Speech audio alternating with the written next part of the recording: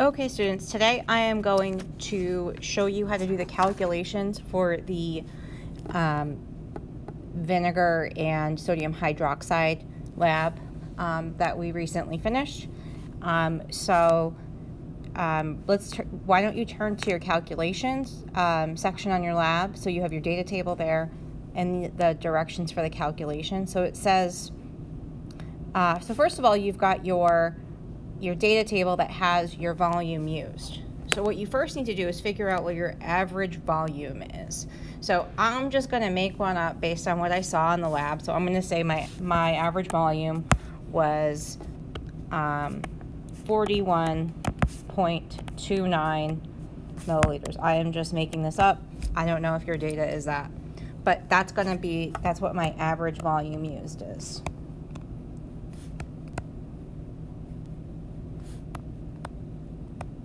Okay, so the number one part, so for calculations part one, it says use your known molarity of the sodium hydroxide. And remember, I told you that your molarity of your sodium hydroxide that you were working with was 0.1 molar. And we also have a volume of sodium hydroxide that we use, which is this, okay? So now we're going to use our molarity, and we're going to use our volume to solve for number of moles using our molarity formula.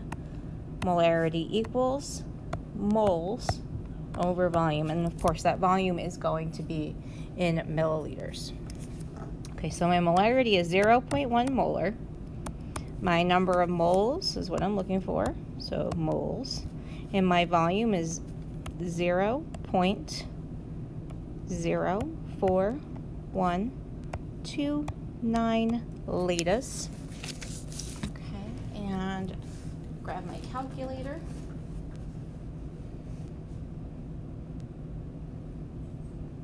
So I'm going to do 0.1 times 0.04129, and that gives me, I don't even know why I grabbed a calculator. That's embarrassing because I could have just moved the decimal point over, but that's okay.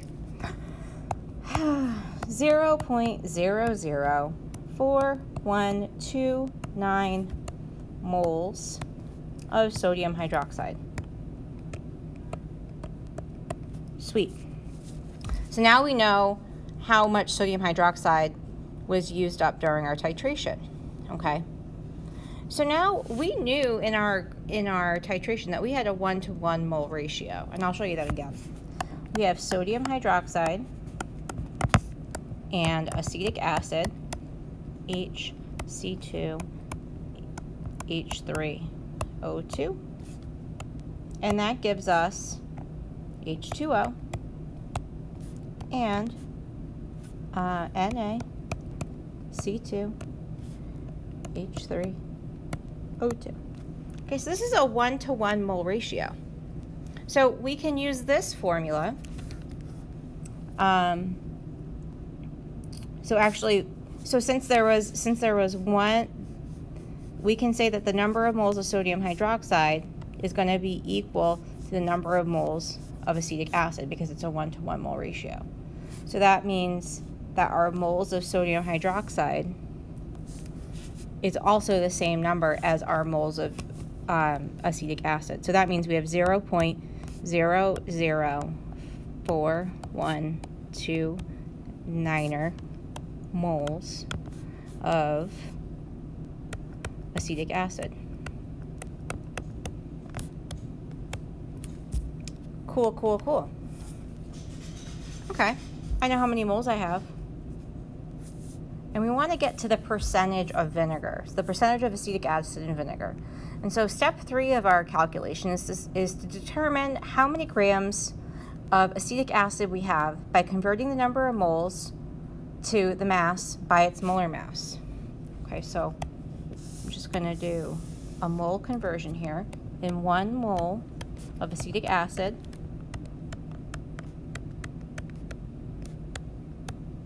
okay, there are 60.052 grams of acetic acid, HC2H3O2. So let's calculate that. I know I need a calculator for this one. times 60.052. So this gets me 0.24. How many sig figs can I have? I can have 4 sig figs. 2480 grams of acetic acid.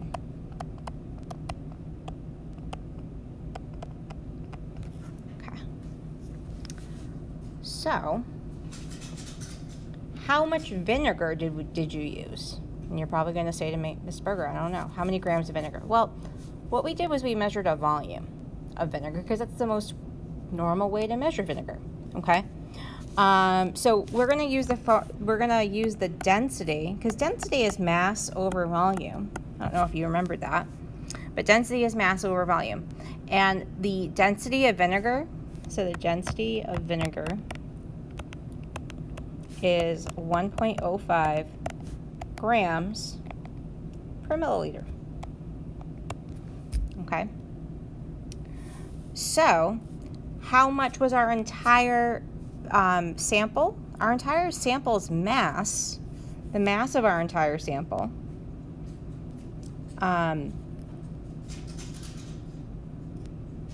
so we have the density is 1.05 grams per milliliter. We're going to try and figure out how many grams of vinegar were in our 5.00 milliliters. So we're going to do 1.05. Oh, that's going to be an M. Okay.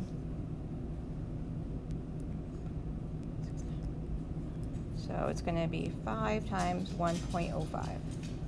So this is how many grams that vinegar was. Now, not of our acetic acid. This is how many grams of the household vinegar, okay, of vinegar we used. Okay, so that gives me, and I put that in the calculator again, and now I'm embarrassed that I did that, but that's okay, because it gives you 5.25 grams of vinegar. Okay, so in 5.25 grams of vinegar, I had 0, so my percentage of vinegar that is acetic acid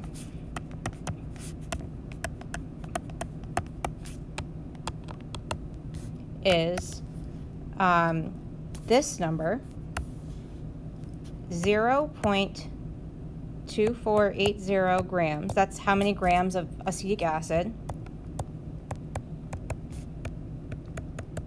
over 5.25 grams of vinegar.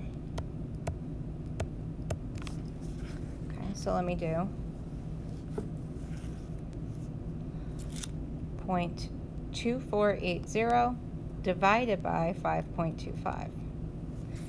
And that gets me 0.0472. Okay, but remember, we're looking for a percentage here. So this whole thing needs to be multiplied by 100. So I have to multiply this whole thing by 100. So I'm moving my decimal place over 2 places, which means I'm telling people that my vinegar's percentage based on my calculations are 4.72%.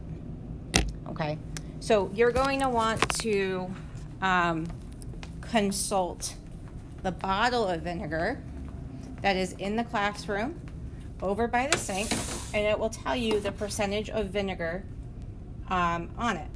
Okay, or you can Google it if you need to, but regular vinegar, household vinegar, is a certain percentage, and I don't want to give it away in this video. Okay, it'll tell you what percentage acidity it is. Okay, and I know I didn't ask you guys on your calculation section for this, but I do want you to report this to me. Okay, I want you to determine what your percent error is, and your percent error is going to be equal to the absolute value of the accepted value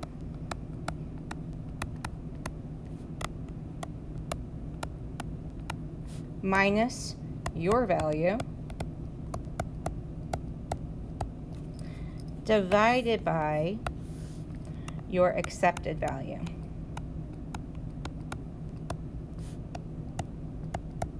And then, of course, times 100 to get a percentage. Okay. I think you'd be surprised. I think you're going to be surprised about your percent error. That's all I'm going to say. So, again, the bottle of vinegar is over by the sink in the classroom. And then what I also want you to do is identify sources of error, but not just identify them, right? I want you to tell me what that would do to your percentage of vinegar. Would it lead you to believe, so would it make you think that your concentration of vinegar is higher than it's supposed to be or lower? So tell me what you did, what you could have done wrong to give you that kind of number. So if your number is below what the percentage is, tell me what you could have done wrong that made you think that basically the acid was less strong. The acid that you were titrating was less strong. Okay? If you got a higher number, then what would lead you to believe that it was stronger than that? Okay, so what I want you turning into me is your version of these calculations. So the calculations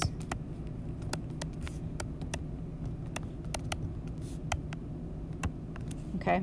Because I used my own random number, but your calculations are going to look very similar. You're just going to plug in your own number. You're going to tell me your percent error. And then your error analysis. Okay, and I really want you to think critically about this, okay? And not just kind of give like a, you know, a blank answer of like, oh yeah, well, there's human error, somebody knocked something. Tell me why that's affecting your data and which way it's going to move your data, okay? Any questions, give me an email. Okay, bye.